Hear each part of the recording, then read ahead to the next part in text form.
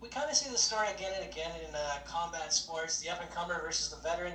Do you enjoy having the opportunity to derail a hype train here? I mean, it's a big opportunity for me. It's a big opportunity for him also. He's fighting a veteran. I'm fighting a guy who he's got a huge name. Although he's been in the UFC not that long, he's got a very big name, a very big following. So I mean, as far as derailing, I mean, it is what it is. I mean, they set us up to fight. So I mean, if it derails him, it derails him. I'm sorry, but I'm here to win. I'm not here to be looked over.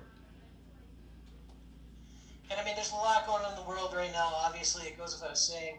And it's kind of been snowballing even over the past week. How much of a distraction is that for you when you're trying to focus and prepare for a fight? Nothing, nothing. I mean, the whole COVID thing, these riots, everything that's going on. I mean, the COVID doesn't scare me. I've been working in the midst of it as a firefighter since it started.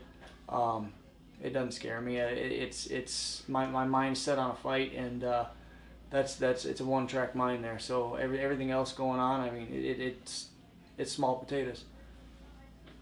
Last one for me. How has the pandemic restrictions, like social distancing and all that, changed camp for you in terms of getting in the work that you need, the training partners that you need, so on? So I've got a small strength and conditioning set up in my basement, and my strength and conditioning coach, he moved half of his gym to his garage. So as far as strength and conditioning, it hasn't suffered at all.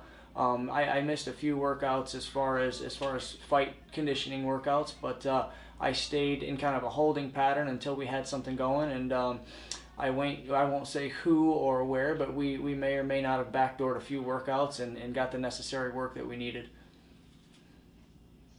All right. Well, thanks very much for the time, and best of luck this Saturday. Awesome, thank you.